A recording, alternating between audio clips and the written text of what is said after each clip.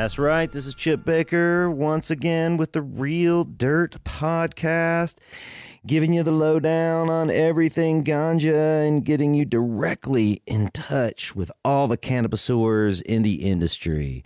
And on today's episode, we have another lost episode of El Jefe from Little Hill Farms. Now, it seems like I'm on an organic kick here, but wow, man, I do really love the taste of organic weed. It might not grow as fast. It might not grow as big for most people. But man, you take pride in the ganja and you make it organic and flush it appropriately and grow the plant appropriately, you cannot have a better tasting product. And join us on this episode where me and Jefe speak about organic cannabis, the new Trinity County, California cannabis laws. El Jefe has a certified license for a legal 10,000 square foot grow in Trinity County. He's got a really nice greenhouse operation there where he grows some of the finest grade cannabis. We talk strains, we talk a little bit about all of it, man. What I really admire about Jefe is, and this is a rare quality, man. I've only seen this in a handful of growers, a handful of commercial growers out there, is they really care about the weed.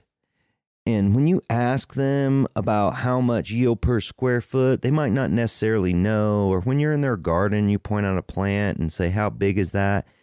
They don't think about it that way.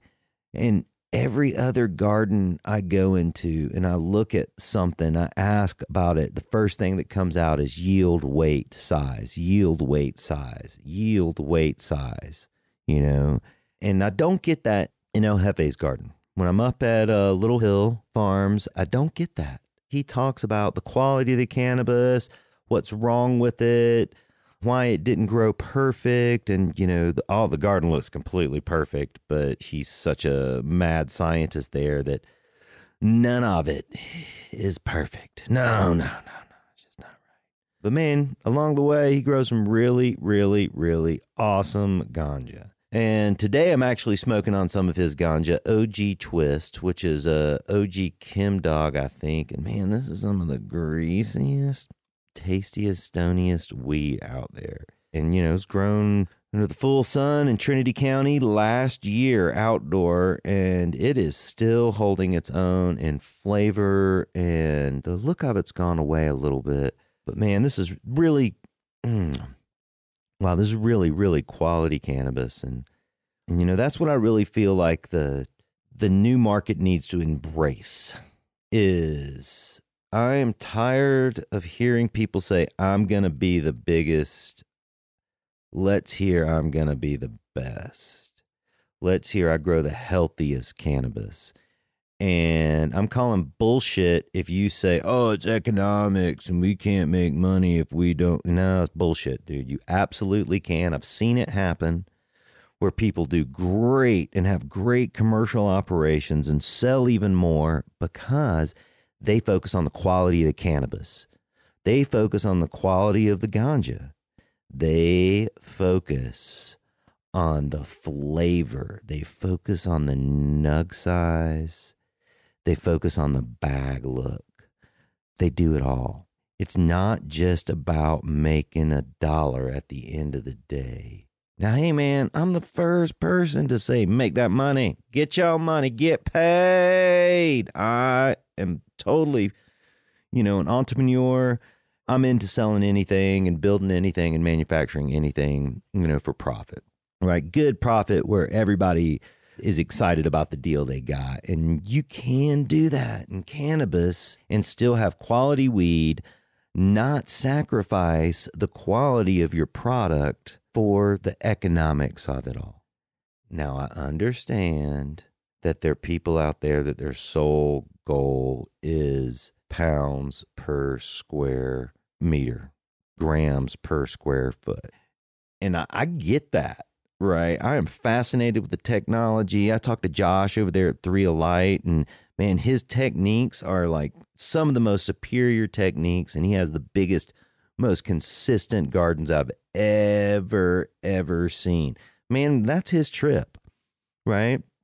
He is growing 3+ pounds of light every single time, right? And you know, his technology, his technique, that's his trip. And I completely understand that.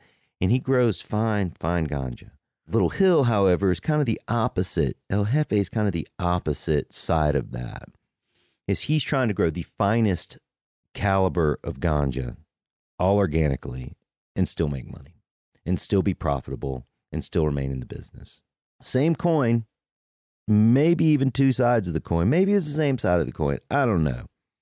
But they're both growing ganja, and they both have a focus. Most people's focus, however, is yield and economy. And right now, I'm just begging you growers out there, man, go find someone else's finest ganja. This is my ask. This is what I'm going to ask everybody. If you're a grower out there, no matter if you're growing for yourself or if you're growing on a large scale for somebody else, I want you to go on a little quest with me. Now, I do this quest every day of my life. I'm looking for the finest ganja. Who's got it? I want you growers to go out there and start looking for better ganja than what you think you grow. And you know there's somebody out there that grows better weed than you. And if you don't think that, or you don't have access to that, you should start to look for it, man, because there's something that you can do more than likely to twist your technique just slightly, right?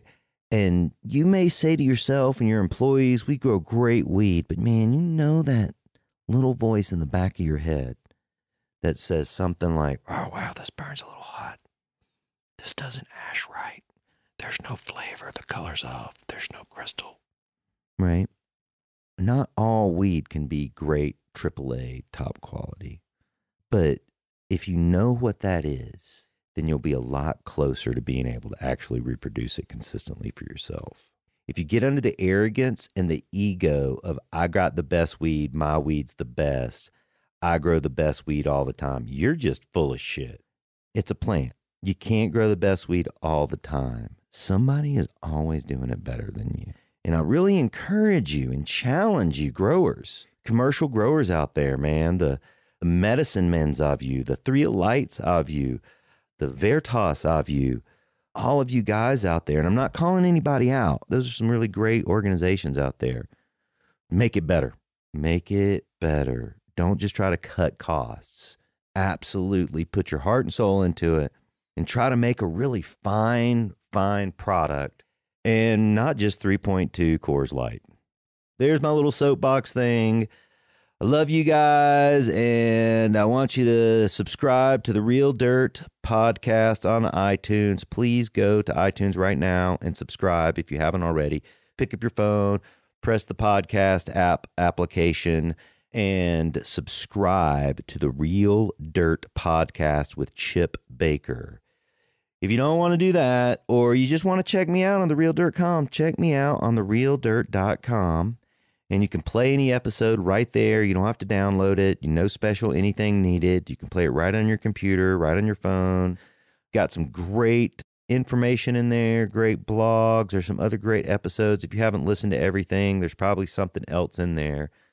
And hey, drop us a comment, man. PM us on our Facebook account or on our Instagram account. Join our Instagram account or our Facebook account, The Real Dirt Podcast. And yeah, if there's something out there that you want to hear or you want to know about or you want to talk shit about, yeah, just let us know. Make a comment below. So here we go. El Jefe, Little Hill Farms, The Real Dirt. Lost episode. Once again, you have reached The Real Dirt. Today is dirt. It's live from Humboldt on a rainy fall day. It's harvest season, so it means it's raining on the coast. And that's a typical weather pattern for us. It's been quite dry on the North Coast the past several years. It's been a good fall. Been a normal weather pattern this year. And on today's dirt, I have El Jefe from Little Hills Farms. Back again, almost a year to the date of his first appearance on the Real Dirt. Say hello, Jefe. Hello, everybody out there. Little Hill Cultivators. Little Hill Cultivators. What did I call you? Little Hill Farms. There is a Little Hill Farms. That's another little joke operation. We don't know who those jackasses are. I'm sure they're nice people, but you're always quite amusing and quippy with words. Tell me how you came about Little Hill. The listeners out there might not understand the lingo or know give us some background here. There just happens to be a little hill. I own a little piece of it on my property, but there's this little hill that kind of isolates us from the rest of the valley where we are. And it's just this little hill sticking up out of flat land that kind of gives us a little privacy down at our end of the valley. And I also happen to grow up in a town called El Cerrito in the East Bay, which means Little Hill, which is named after Albany Hill. There's like a play with words here too. Let's talk about that because it's a little more sophisticated with that. Please elaborate. Oh, I know other people have read this into it.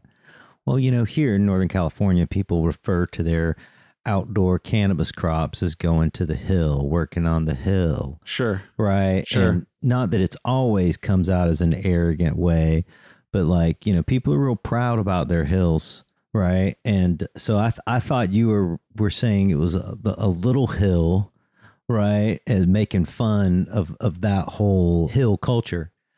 No, I was not. I appreciate the hill culture. I'm a big part of it. It's how you kind of live out there. It's people explain things by just saying, oh, that's how it is on the hill, or, going out to the hills, or, they do things this way on that hill and they do things the other way on that hill. And, that's a tweaker hill. They grow good ganja on that hill, or they ain't got any water on that hill. No water on that hill. No sun on that hill. No road to that hill. Sounds like I'm going to get the guitar in here. There ain't no road on that hill, water on that hill, sun on that hill. Yeah, cheap land on that hill. Cheap land on that hill. Yeah. I was reading a little more esoterically into your name and your branding. I'm too literal, practical type of person to go that deep into it. Oh, there it is. So, yeah, man, Little Hill is a 10,000 square foot certified licensed farm in Trinity County, California. One of the first licensed farms in the state. You got your license earlier this year. Definitely one of the first in Trinity County, but they've barely even issuing them Humboldt. Right. Trinity was ahead of Humboldt in that regards. Yeah, they've issued a handful by now, and I actually had it last year. Technically, by the end of last year, they licensed me after the season for last year. No, because they need that tag money. Because they need the money and get the program started. And, at this point, I'm neck deep, and there's no turning back now. All right. So last year, you got your permits right at the end of your season. Right. Took all year to get it together. And this year, you've had permits from the beginning all the way to the end. More or less, yeah. Right. How's that changed how you were in operation as opposed to last year? I changed my farm operation a little bit, trying to get prepared for the kind of the new recreational, legal California market. Mm-hmm. Everything's in greenhouses now. Spent all spring bringing greenhouses down to the valley floor. That's one of the regulations. It has to be inside. No, it's just a better spot than a hillside to be building greenhouses. Oh, yeah, totally. Okay, I get it. More sun. Everything's easier right there in the valley floor as opposed to, going up a hill and pumping water up a hill and all these other things. It just made more sense. It's not private. You're kind of out in the open there. But since I had a license, I felt it was time to do that, and I didn't need to be hidden up behind the trees up on the hill. And that's why I bought the place originally all those years ago, because I knew that was the spot. I just didn't feel comfortable building greenhouses down there at that point. Yeah, right. Because it's right by the road. And it's right by the road. Anybody on the ridge can see what's going on. The regulated world has brought you into easier living, so to speak. You're not hiding up in the hills. A little bit. Finally investing in building a house on my property and getting living conditions up. They were always pretty decent, but it's going to be nice to have a house. I got mountains of firewood split and ready to go, and it'll be nice. Oh, hell yeah, man. Little Northern California getaway. Yeah. Right. Except you guys are there all the time. Your 10,000 square feet of greenhouse. So it's all greenhouse. All greenhouse this year. Yeah. All light dep? Yeah. Light dep and then replant, dep it again or let it finish full term. And, 2 poles, hopefully I can add heat here next year and maybe get 3 pulls. That's just, I like the quality flower that comes out as opposed to growing 7-pound, 8-pound plants. Yeah, absolutely. And having it come in, with everybody else in October. Nice to pull a crop off and get your bills paid in the middle of the summer as opposed to waiting on it all. So, professional light depper, how many crops you get out this year? 2. 2 light dep crops in one full season. 1 dep. 1 dep in a full season. Yeah. You vegged the full season though. Yeah. Mm-hmm. Yeah. So you put your plants in your greenhouse and you've got lights in there? Yeah, string lights. String lights. And you just string light, veg the plants, and then... veg them up in the spring, veg them up in April, flip them in April, hopefully, if you're on time. It was a rough winter last year, so we were a little behind construction-wise, but ideally, flip them in May sometime. Because of where I am, it's a little colder than most spots. Flip them, you change the light cycle to 12 hours of darkness. Right. Start pulling a black tarp over some structure of the greenhouse. Right. Mm-hmm. Initiate 12 and 12 in May. So you're pulling your crop out in July sometime. And then you still got time to veg. You don't really need to run lights if you get your next crop planted. They'll veg out, and then you can either let them finish under the natural day length in October, or you can, if they're to size and where you want them, you can flip them again and pull those late varieties in early October as opposed to late October. Flower power, bro. That's right. All solar still. No, we I ran electricity to the greenies this year, the new ones I built. Mm-hmm. It's nice to have power. I mean, solar's great, but man, it's nice to have power when you need it, and you can just plug something in and make it work. Solar was good up on the hillside because running power up there would have been costly. But now that I'm down in the valley, there's a telephone pole right there. There's power's right there. I can get ag power now. It's ideally I'd like to offset it with some renewable energy in the future. But you still got a solar powered well, or no? I was kind of gravity powered before up on the hillside with the spring up at the top of the hill. It would just flow right down to the greenhouse. Oh, right. Yeah. Oh, beautiful Mother Nature. Yeah. So, hey, it's a great time for us to take a little break. We'll be right back. This is Chip and Jeff, The Real Dirt.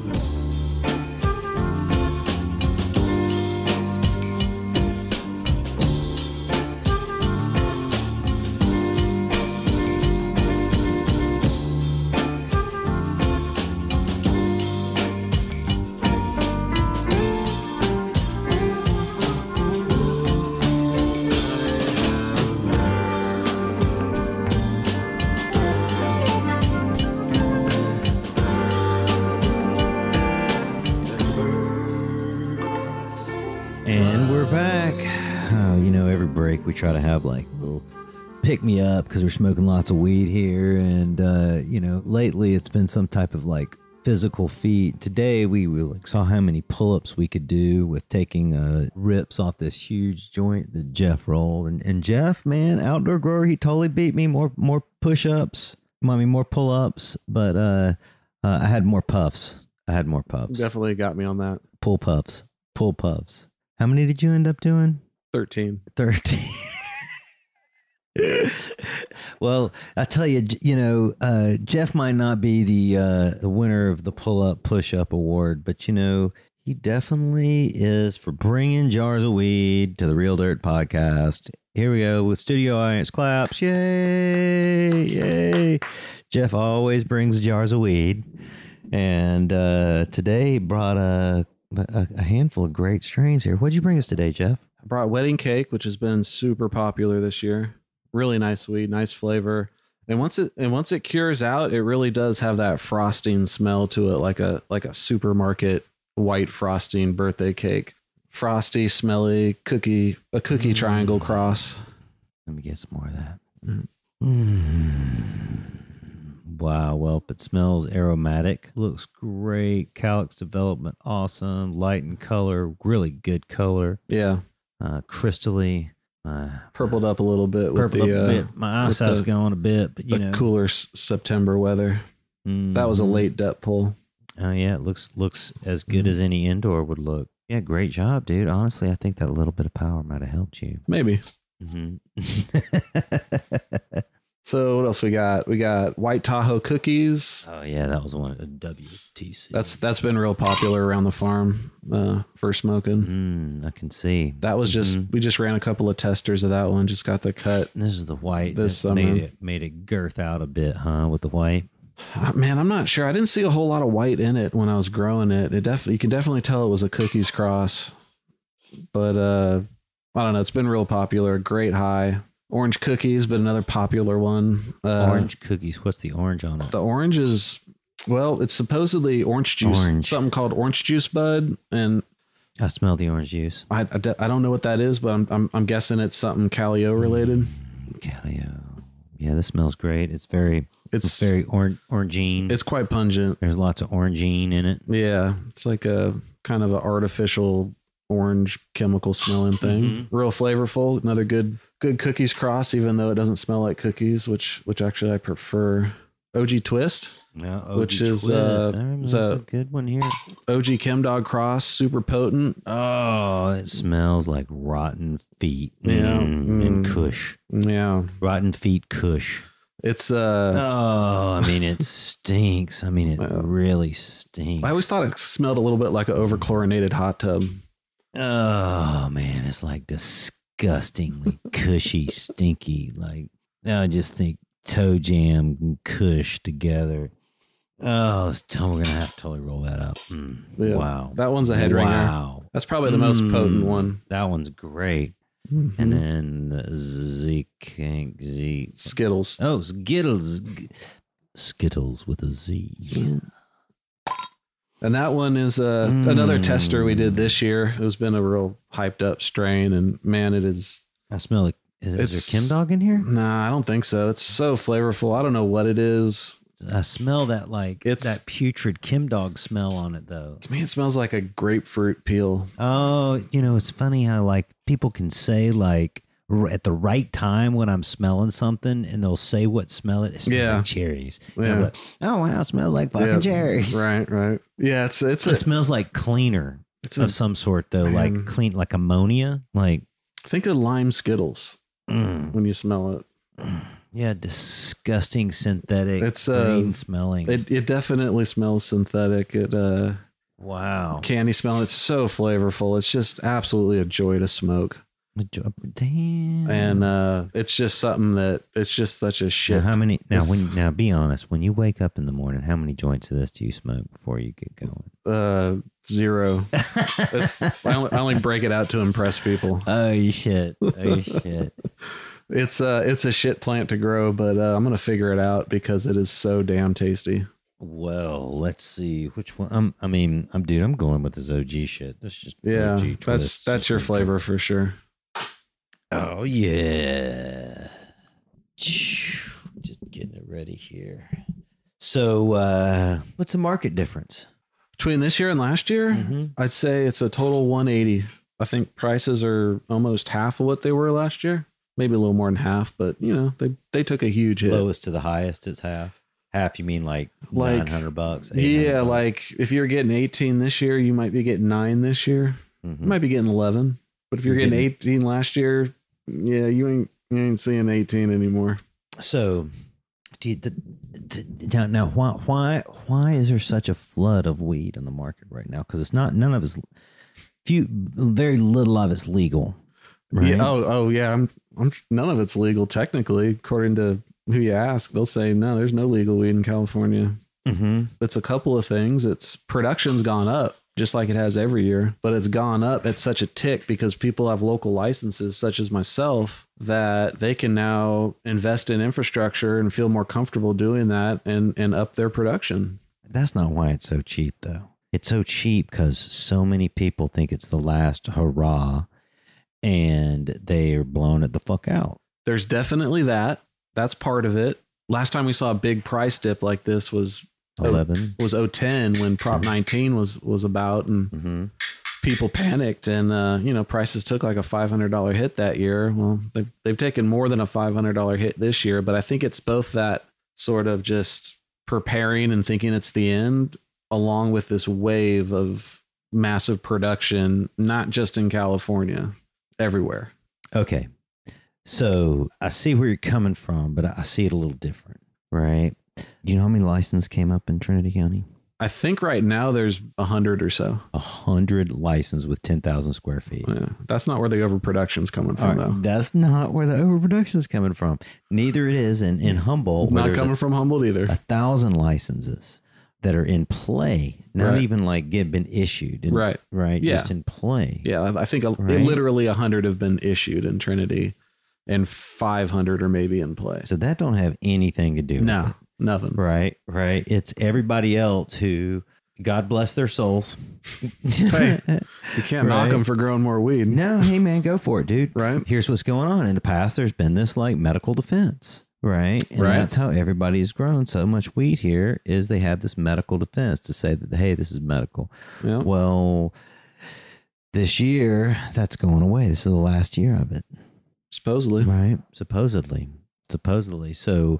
So many people are blowing it out or going under that pretense that, hey, this is medical. Right. Nobody's gotten in trouble so far. And how can they catch everybody now? Everybody's blowing the fuck out. Yeah. How do they know who's legal and not? Tough to put the cat back in the bag at this point. It is.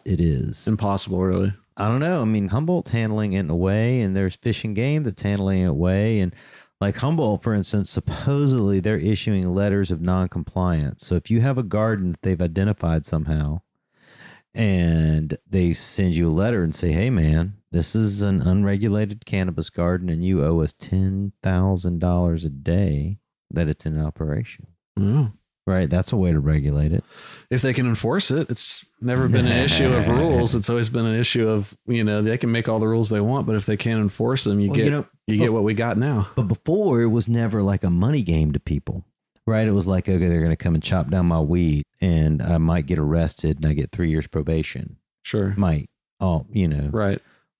That wasn't a big deal. But when people are like, well, fuck, here's a $300,000 fine for being in operation for a month levied against my property. Like, there ain't no way you're getting out of that one. Right. I mean, lawyers and accountants maybe can beg forgiveness for you, but that's just going to cost you more. It's time to for Humboldt County. It's time to reconsider what the game plan is for that. How it all works out, who knows? But I don't know. It's just there's so many variables, and just like growing weed, it's just figuring out what your variables is. Which one'd you roll up? Twist. OG Twist, man. Yeah. Oh, this shit's bomber. God damn, that tastes great, dude. I hope so. It's my entry for Golden Tarps. I love the Golden Tarps. If anybody out there was listening, and maybe it's past November 18th, who knows when you're listening to this, but like Golden Tarp Awards, it's in Southern Humboldt, Garberville, or maybe Redway, and like it's a great cannabis competition, old school, original cannabis competition. First light dep competition. And ever since I started pulling tarps, I mean, I knew from the first crop that it was the future, and everybody's pretty much figured it out now. But it's nice to see them dedicate something. I was 10. Pulled my first tarp in 2010. Spent 6 months pulling tarp. It was great. It was a great opportunity. Spent 6 months pulling tarp. Yeah. That's right. Now youngsters have to pay for that. When they come up here, they have to pay. Right. Yeah. Used to get paid for it, but now if people want to come work for you, they have to pay for their internship. Is that what you're working? Yeah, I got woofers paying me to stay. Yeah, right. Maybe someday, once I can get organically certified. So, man, let's talk about what's going on here, man. This energy that's in the air about the change, the previous black market cannabis, that was being produced on a huge scale. Sure. 12, 13,000 farms worth in Humboldt County, right alone. Right. Probably 1,000 of them are have applications in. Right. Right. Those aren't our cultivation applications too. Yeah. Let's say cultivation's half of it. Sure. At least. Right. That's 500 farms out of 13,000. Right. It's not much of a dent, huh? I don't know. I mean, depending on what those 13,000 farms produce, the farms are definitely going to be bigger on average, because nobody was doing an acre 5 years ago. At least nobody I know. Maybe somebody did. Yeah, maybe not all in one place. Yeah, there you go. Definitely not all in one place. Quarter acre here, quarter Definitely. acre there. Yeah, okay. Sure. There's definitely people doing acres than just, whew, that's a long summer. Yeah. So what we were saying, this OG twist has got me and you stoned, even though you're not hitting it. Get in contact. Contact guy, bro. Yeah, OG Chem Dog. It's been a favorite of mine to smoke and grow for quite a few years now. It's been a staple. And is this still the clone, or are you planting seed? It's a clone. And it's a CSI seed? It's a seed a guy popped and passed it to a clone producer in Southern Humboldt, and he passed it around, and I kind of put two and two together that this guy was selling the same clone. I had got it from CSI Humboldt. He got his hands on it early on, and it was really impressive the first time I ran it. And it was, I mean, I got mild hallucinations the first time I smoked it. Ooh, hold on, let me hit some more of it. Yeah, little purple and blue flutters. All right, I only took a couple hits of it, but we're gonna get some blue flutters here. It was quite a thing. I start to zone out in the conversation, just keep talking. Test super high in THC and terpenes. Usually overall percentage is usually, 2, 3, 4%. I've had it as high as 4. Always tests, 26, 27% THC. I've seen it as high as 29, not by me, but by another skilled grower. And it's, if you're looking for raw potency and some good kush flavor, it's a winner. It's good for the grower too. Yields well. It's real manageable. Not prone to mold. Chunks up. Nice long colas as opposed to like your typical kind of OG golf ball branches. Too potent for some people. Not for you. Yeah, no, bro. I'm waiting for the hallucinations, man. Oh, it's been stony being back here in Humboldt, though. That's for damn sure, man. Yeah, it came back just in time for the first rain. Perfect time of year. It's pretty nice here on the coast. I don't make it down here a lot, but the mist coming up from the ocean. So I was coming over the hill, and it's pretty nice. It is nice. When I think of Humboldt, I think of this. Yeah, totally. Yeah, we're looking out at the redwood forest here at the Humboldt Real Dirt Studios. Some huge old growth trees right here behind us of both fir and redwood origin. We're in a really interesting spot here that grows both inland and coastal species. But today it looks straight coastal. Definitely. So what we were talking about before I got stoned and the room got stoned is how the legalization is really going to affect what's going on. Right. So let's paint the scenario. Man, the scenario's changed a couple of times over the last year. It seems like they come out with a set of laws, something happens, they throw them out, whether it's a draft they change, or obviously with the passage of recreational, they took their medical laws and just kind of combined the two. So stuff from both sides changed, and now there's like kind of one set of laws, and this trailer bill that was supposed to combine them is like a whole new thing to read. Yeah, totally. No, the June trailer bill. Right. So, I thought I was caught up. Trailer bill comes out. I realized I got to reread everything. And now just how they're going to implement it come 2018 when nobody has a state license yet. Nobody has track and trace system put in place. Most people don't have their local licenses straightened out. They want them. They're ready to get them. Yep. But the locales haven't rolled out ordinances. Most of them have just decided to ban because it's fast and easy. And they don't realize that they're allowing the black market to thrive. They're allowing all these kind of sort of unregulated delivery services to continue operation, because only unregulated delivery services will be able to provide weed to the customer. If somebody with a regulated delivery service or wants to make a regulated delivery service can't do it. Right. So if the city or the municipality bans all deliveries, that's all you get is unregulated deliveries. Well, it all depends. If there's an option that's a legal option, though, it will push the private option out. Eventually. Yep. They'll wise up if eventually. It's a real option. But they're a real option. Right. So they make, for instance, they make delivery illegal in Arcata and Eureka, but there's like 10 dispensaries you can go into. Right. Right. And then I'm sure there's somebody who's going to hustle private market delivery. But as we've seen in Oregon, Washington, Colorado, the private cannabis sales individual sales of small amounts start to go away, right? And there's still wholesale private production, right? But it's not like people buying eighths or ounces or grams anymore. So like the couch dealers go away for the most part. For the most part. It might not be like overnight. Not overnight, right? But I'm talking in areas. There's large swaths of the Bay Area that are just banned. The counties ban it. The municipality, the local cities ban it. Those couch dealers are going to sit there because that's the dispensary is the couch dealer. Right. Somebody comes into somebody's living room, they give them a sack of weed on their couch. Right. And that's the delivery service is the new couch dealer, because you get your service up on up on Weed Maps or wherever you may be. People think they're just ordering medical or whatever, medical or this, that, or the other thing, and anybody that is actually regulated and licensed won't be able to deliver to those spots. It'll only be unregulated deliveries delivering. It'll only be couch dealers. Yeah. Absolutely. And if people want to drive through Bay Area traffic to Oakland or Berkeley or wherever to get their sack, that's fine. They'll do it. But that's not going to happen. Couch dealers that remain, the delivery dealers that remain, the black market dealers that remain. Right.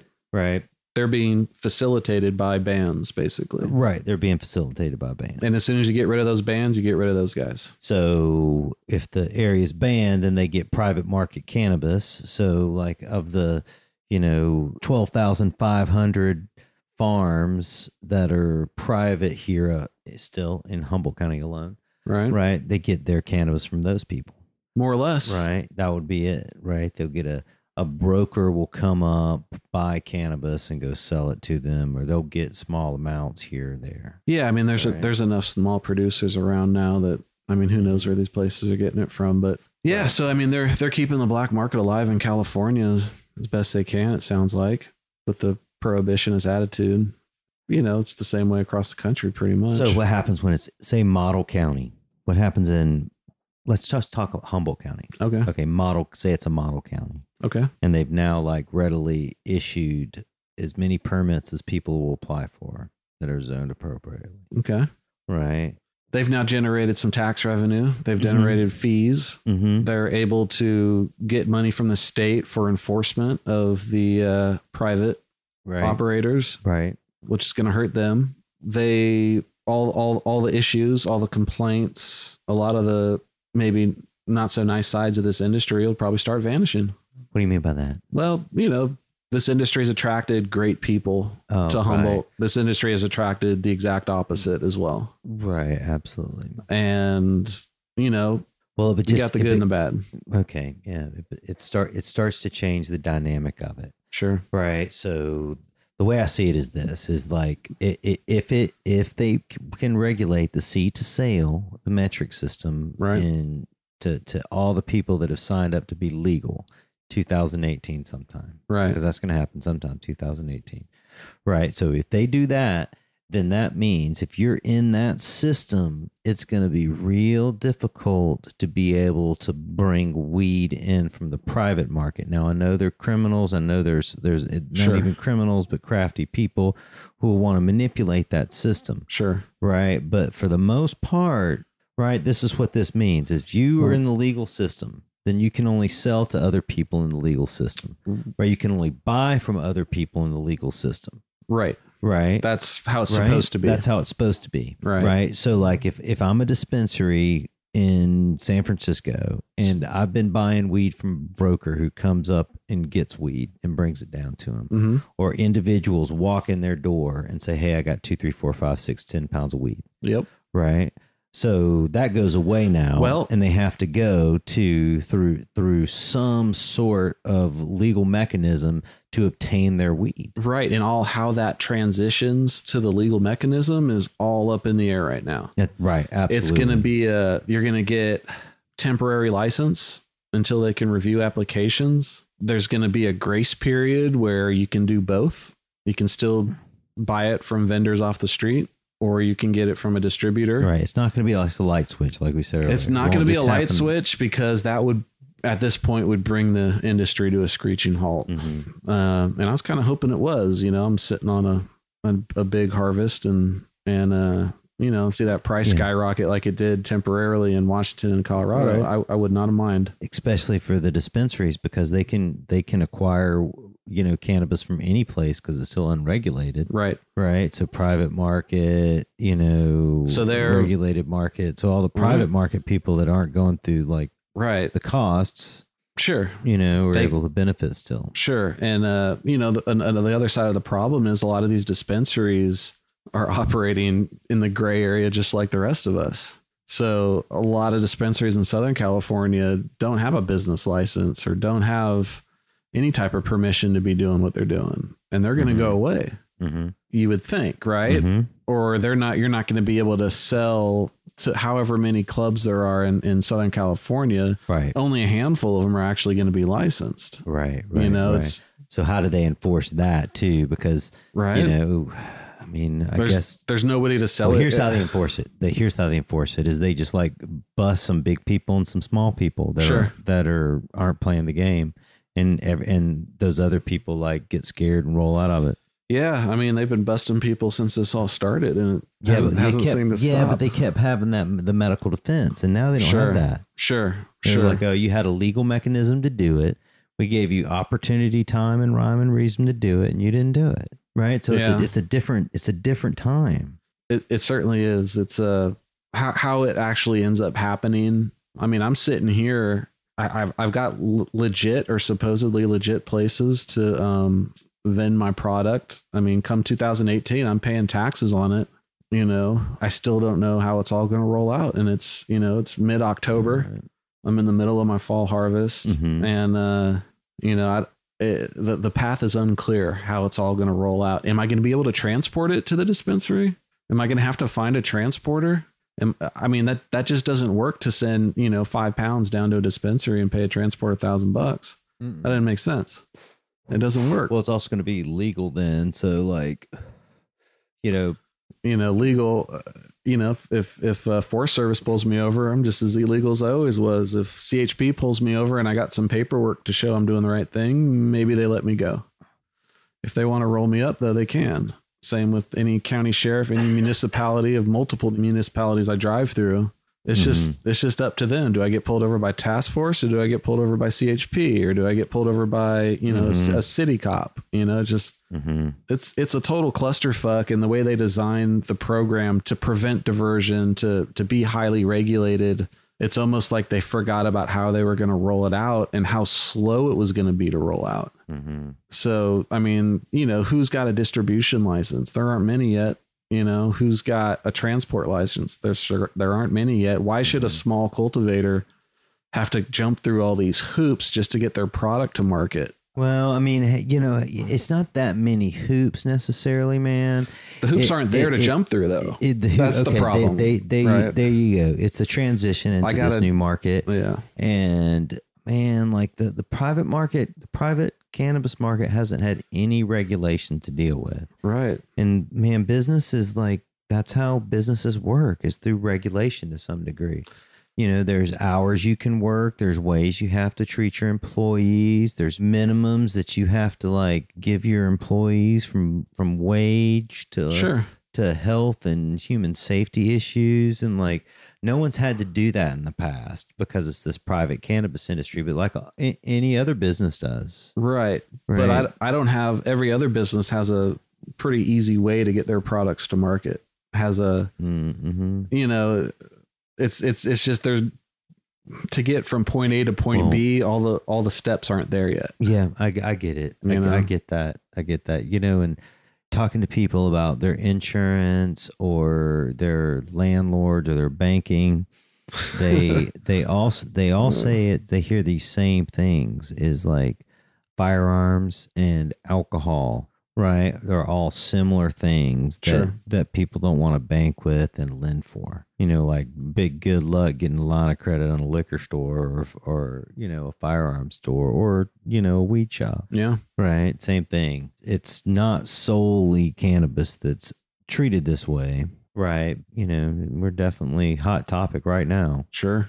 Definitely a hot topic. It's everybody rolls out a pot article at least every day to to get those clicks and views. The price is dropping. Legal weeds not legal weeds coming. Legal weeds here, and look what it's done. Fire wiped out all of NorCal's crop. Yeah, totally. You know, awful fire. Not to belittle it at all, but like devastating. And fires like that usually don't happen in populated areas. To a lot of good people, it was just the perfect blend of into the dry season, windstorm, and the October's fires in Sonoma County. And Mendo, 2017. Redwood Valley got hit. Potter Valley.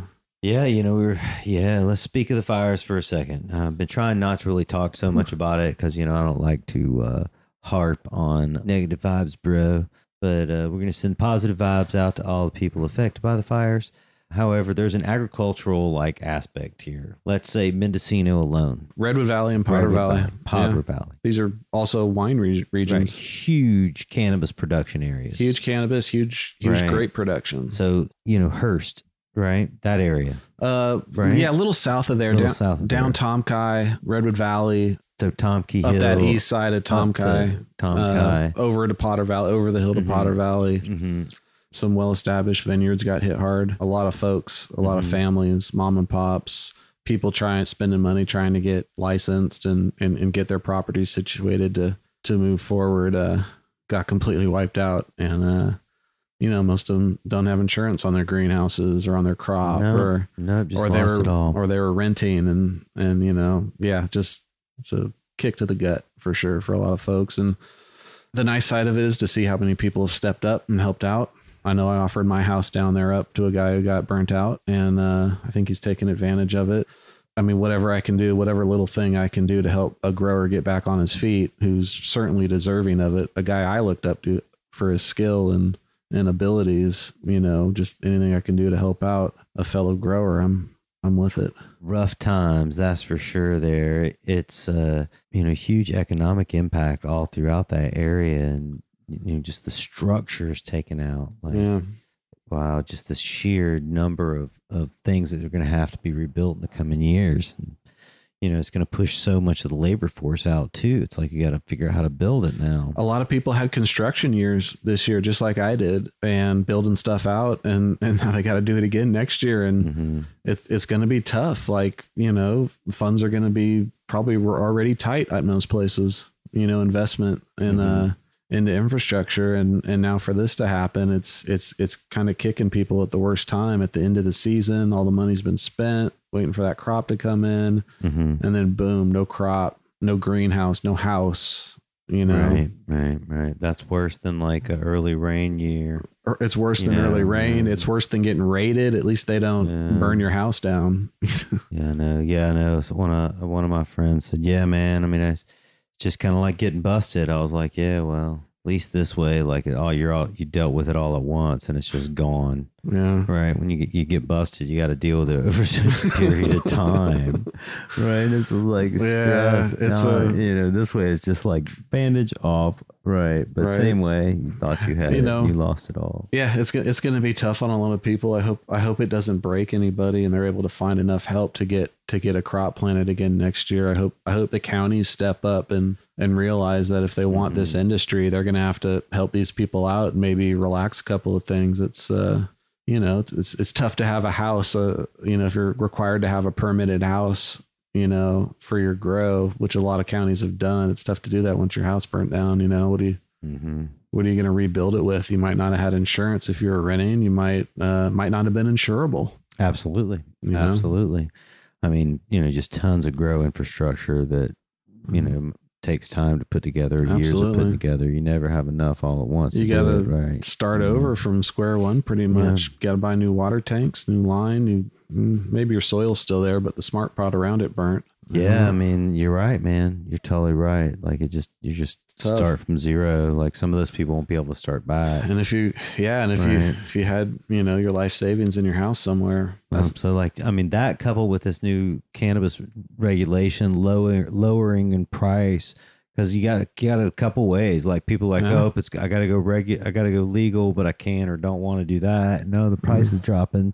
so low that it doesn't make sense to do it. Yeah, it's you know, there's not going to be that huge windfall. The margins are tighter, and they're just going to continue to get tighter, and you're not just going to be able to fund that with a nice light dep harvest. You know. Yeah, right. It's going to take you years to get back to where you were possibly, and you know, the small farmer, the 10,000 square foot guy, just can't afford to build out the ultimate greenhouse. You know, in 1 year. You know, maybe 1 year you get the structure up, next year you get some heat. You know, next year you get some lights or get electricity ran to it. It's a, you know, for the independent guy, farmer, family, it's a process of building things up. You know, it's, and that's a lot of what's up here. It's not all outside interests coming in and blowing it out. It's the same guys that have been doing it for decades. There are new people every day that show up here, you know, every single day. And, you know, they got the dream. That's right. Right. And yeah, keep your dream alive. We all did. Keep your dream alive. Yeah. It's very much alive still. And it just changes. You got to figure out what the next step is and go 100%. Well, hey, you know, 100%, I think that's a great place to take a break. Real Dirt, Chip Jeff. We'll be right back.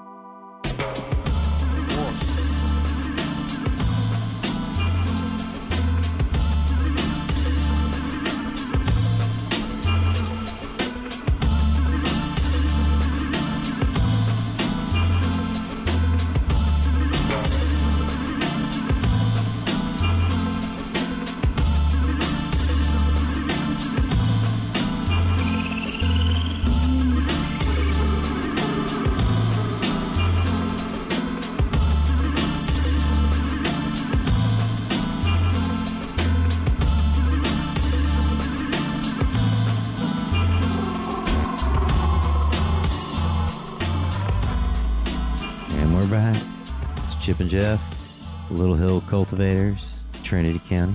Newly legal cannabis. Has this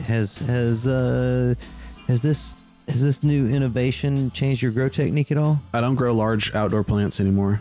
I gave that up. That made sense when you needed to keep your plant numbers low. When you're allotted a square footage. So you ditched the outdoor, but are you still growing the same way in your light dep? The same way in the light dep.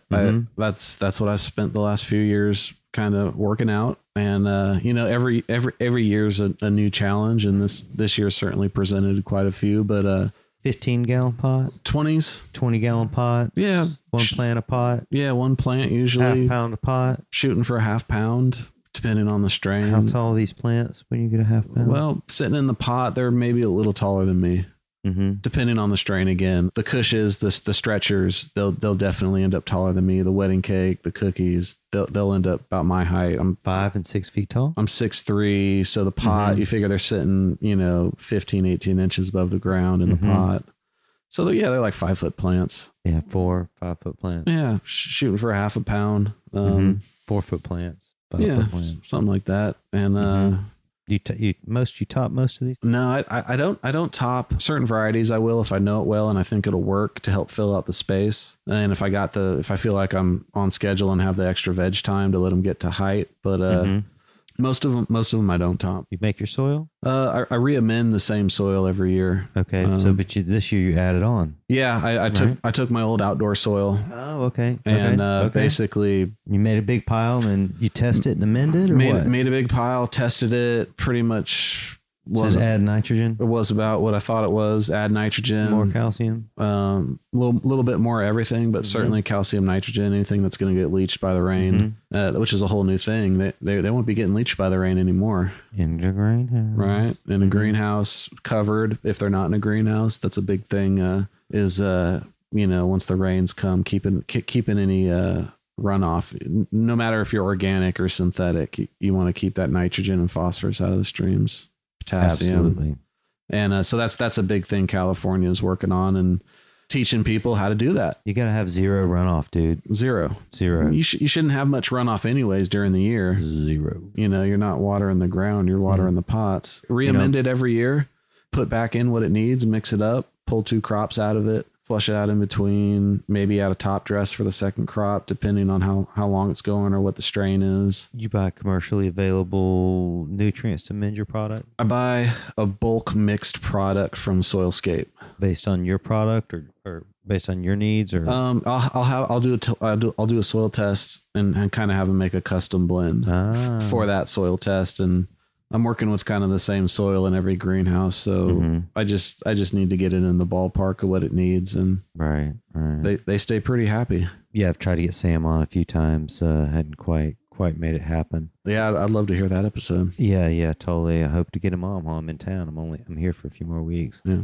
You're vegging these plants till they're 2 foot tall. So we take cuts in March or April, veg them up under T5s in 4-inchers, bring them out to the nursery greenhouse beginning of April, veg them out in there in 2 gallons. So you end up with a maybe 18-inch plant, rooted out 2-gallon pot, put that into the flowering greenhouses, 20 gallon pots, veg them a little bit more in those larger pots. Get them to fill the space out, and knowing based on the strain and whatnot, how long they need and how big they're going to get, and flip them. How many square feet these plants take up? About 9 or 10, depending on the strain, depending on how tight the pots are. But so does that put you at an ounce a square foot? Maybe run some numbers on that. Oh shit! Here we go. We got the calculator out. That's right. Oh wow! I have never seen such a pocket calculator. This one's got like the whole thing. Yield kind of is what it is. I've never been so concerned with maximizing my yield. I'd rather maximize my quality. Yeah. And know I had that space filled out properly. Right. I didn't have a bunch of greenhouse floor lit up by the sun. Almost an ounce a square foot. So it's 1 ounce a square foot. That would be a good goal to shoot for. It might be slightly under that, but it's close. Depends on the strain. Depends on the time of year. Depends on the weather. 10,000 square feet, 10,000 ounces. Hell yeah. Yeah. Sounding good. Gonna roll all that into joints. Maybe someday. Yeah. Sling dollar joints. I'd love to. I'd love to sell pre-rolls at some point and get them all packaged up in a pack. El Jefe jointes. Your joints would be pretty small. I think that'd probably be pretty good for most of America. Well, yeah, gram joints. 0.8 joints. Yeah, totally. Oh shit. So yeah, man, this has been a fine episode of The Real Dirt. I think we've covered almost everything. Do we miss anything here? We want to talk about like politics and want to talk about the future. I don't know if I got a clear future prediction. Can you give me a future prediction in like a few sentences? The future is price is going to rise, price is going to drop for legal cannabis. It's going to temporarily rise. Yeah. Boy, I hope so. The future is so unclear right now. Right. It's going to go up slightly. There's going to be more taxes and fees. So your margins aren't going to go up possibly, but maybe it helps absorb a little bit of that blow. Yeah. At least initially. A lot of people that thought the legal path was the way to go are probably regretting it or realizing it's not. Some of the people with their shit together and some of the most talented growers out there are going to do okay. Yeah, right. And it's not going to be easy. It's not going to be what it was, but man, nothing that good lasts. Yeah, right. So, hey, it's a new day. If you want to farm, then get to farming. If you're looking just to bullshit right away, well, it's time to get off. Called out. Damn. There's the future. Well, if I tell you the future's bright, man, I think it's going to look a lot like Canada did 10 years ago. I think it's going to really change the way a bunch of cannabis is grown for sure. I think the technology is going to change. I think people are really going to start to think about gram per square foot and, what's really going on, how they're going to sell it, what they're going to do with it. So it's coming, man. If that's all that matters is gram a square foot, it's certainly going to be one way. If, does quality matter? Does it have to be good or does it have to be good enough? Yeah, right. And that's kind of always been the commercial producer's thing, is it just needs to be good enough. Yeah, in California, man, the consumer has always been like a well-informed consumer. We'll see how that changes with all the, all the new people coming into the market, all the tourists. And you go to a lot of clubs and you don't see a lot of good cannabis on the shelf. And yeah, but you can go to like Organican. You can go to the right clubs and find incredible cannabis. Right. And I've had delivery, where they were, at least like they checked my medical card, some interesting path. I don't think it's over. I think it's just begun, right? It's a different world. There's different margins. There are different rules to play by. But if you really want to be involved with cannabis, if that's why you want to be involved with it, then it's a great place to be. If you just want to make money, maybe like timber or construction or real estate or Bitcoin is a better way to go. Right. If you just want to grow your own and have fun growing it, you can do that legally. Yeah. And you can go about your business and not worried about getting hassled. Those skilled gardeners are going to have some of the best weed around. Yeah, absolutely. Come smoke me out on it. That's right. Awesome. Well, this has been another fine episode of The Real Dirt. I'd like to thank Jeff for joining us today on The Real Dirt. Thank you, Chip. Yeah, if you can download this and others episodes of The Real Dirt at therealdirt.com or Real Dirt Podcast on iTunes. I'd like to thank our sponsors, Cultivate Colorado and Growers Soil and Nutrients. They've kindly provided many resources to make this episode possible. I'd also like to thank you, the listener. Thank you for lending me your time and ear and listen to me and my friend Jeff babble. This has been The Real Dirt.